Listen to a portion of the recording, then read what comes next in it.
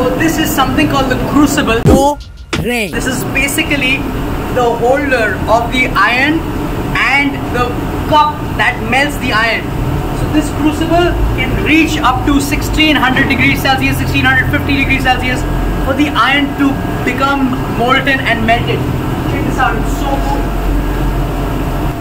Right now, of course, this is not functioning, so we're here in close, but we were at a spot where there was a melting hot iron as well. Come here. You see all those white rods?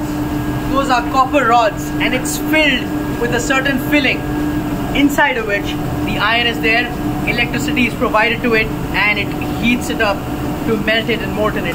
And that iron is then used to cast into certain shapes that you would like it, especially billets, to make billets. Crazy.